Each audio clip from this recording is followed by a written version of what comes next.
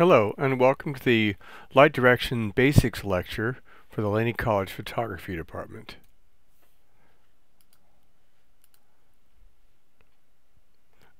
This is an early rendition of imaging by humans about 35,000 years ago.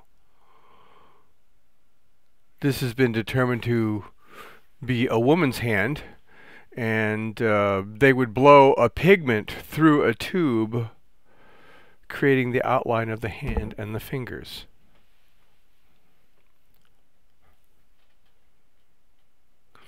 Here's another method of imaging late in the first millennium in Persia by Al-Hazim. He could demonstrate the property of optics. We could see how the light moved, worked, flipped around upside down, but we didn't have the graphics that they had 35,000 years ago. Here's the same principle put to work. An artist using available light, looking through that same sort of peephole, and that image was projected on a piece of silk or a canvas to which he could draw an outline or even infill colors as he wanted. This is the photo and the graphics, but the graphics was done by hand.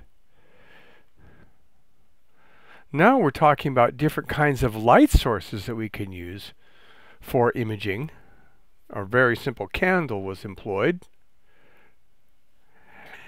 And in a darkened room, this candle cast a shadow on a translucent pane of either fabric or paper, and the artist on the other side would draw an outline of the person.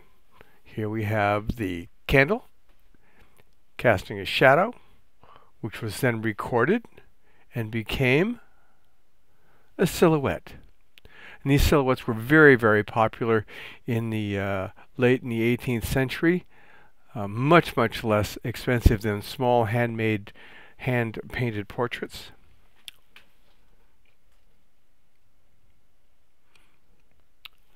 And so from there, what we're going to talk about are the three basic light directions. We saw the effect of the candle casting a shadow, and essentially backlit.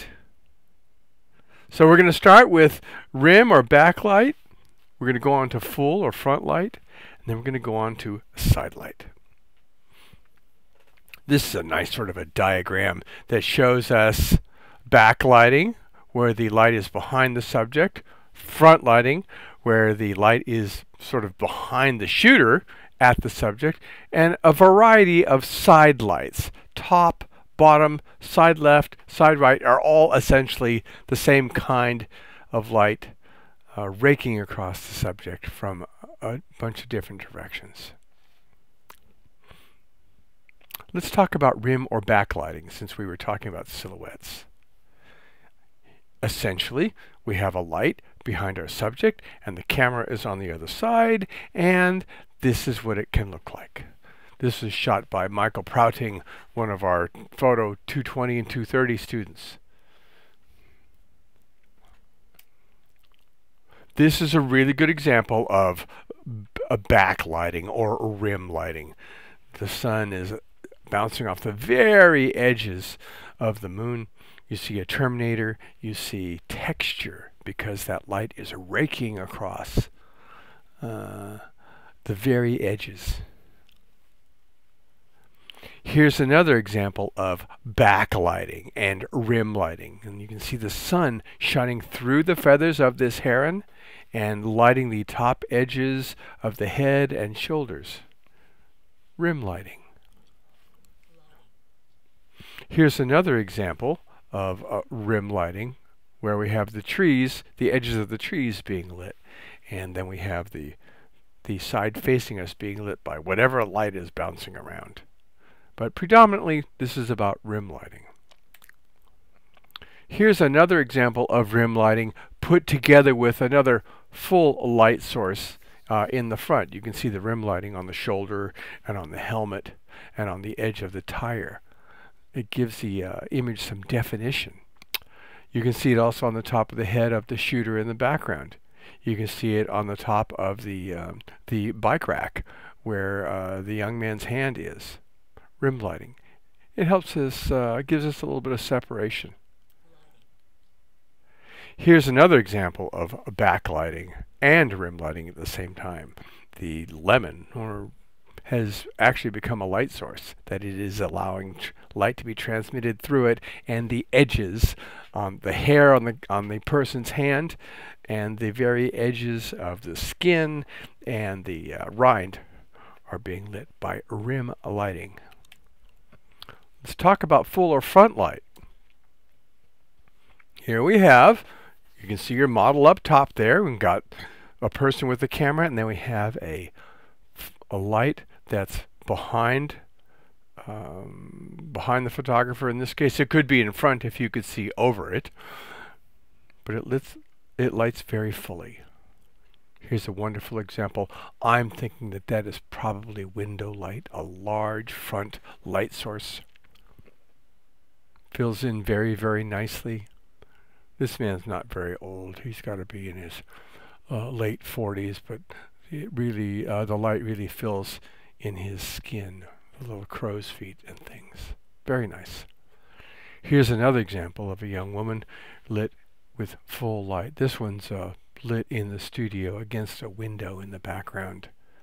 Full light, open light, light from in front. This is a really great example of the moon lit fully. The full moon is fully lit from edge to edge, showing its roundness.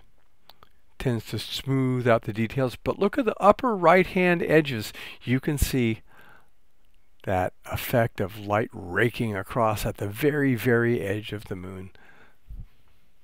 Adds a little texture, but the main part of the moon is fully lit. And it softens things, gives a certain kind of detail, a certain kind of contrast that we can put to use. This is classic full lighting, the on-camera flash. Not the most flattering thing at all, but anyhow, this is Franklin Avery, our top photo teacher, and one of our students who shoots for the Warriors.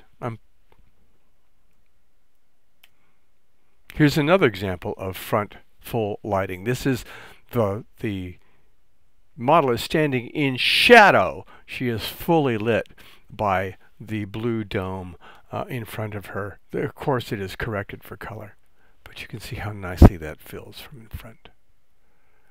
This is something shot in the studio, very full light. This is a shot of somebody shooting on a set.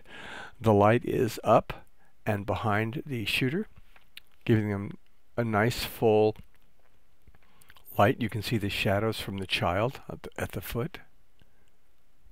Let's talk about side lighting. Side lighting, here you are, got a light at the side, and here's your model. And this, as we saw earlier on, it can be on the left side or the right side. Actually, could be at the top or the bottom.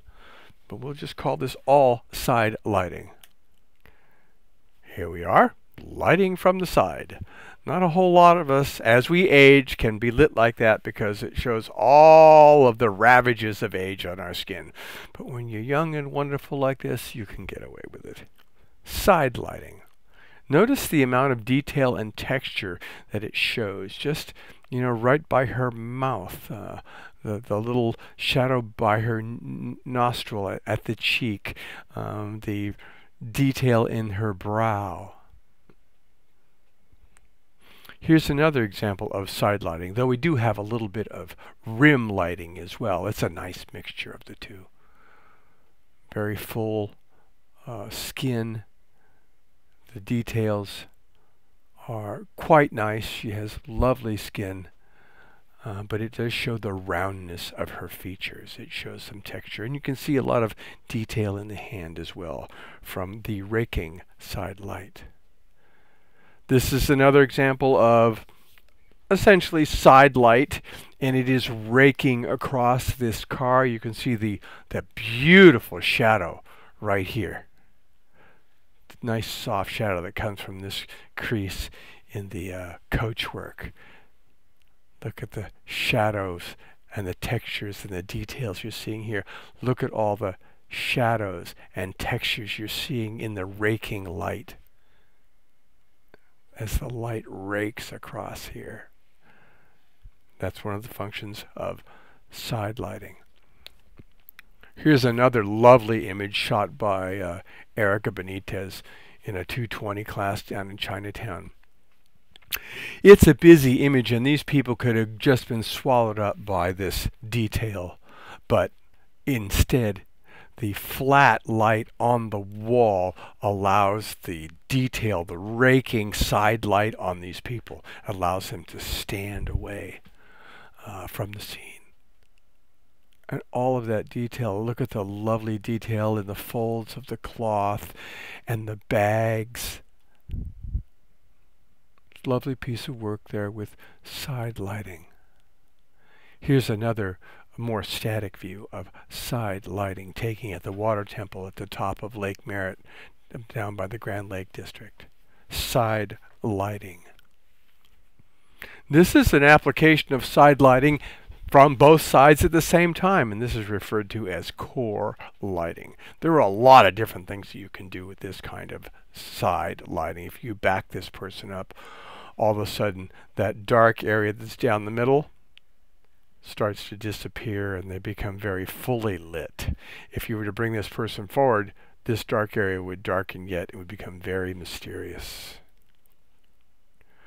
But it all boils down to three basic light directions: rim or backlight, full or front light, or side light. Thank you for your kind attention.